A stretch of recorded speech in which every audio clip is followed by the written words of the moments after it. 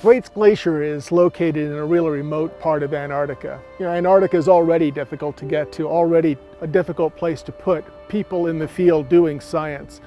But this particular area is sort of at the limit of both the U.S. resources from one side and the British resources from another. It's going to take both nations' capabilities in Antarctica in order to set all of these studies out on the ice.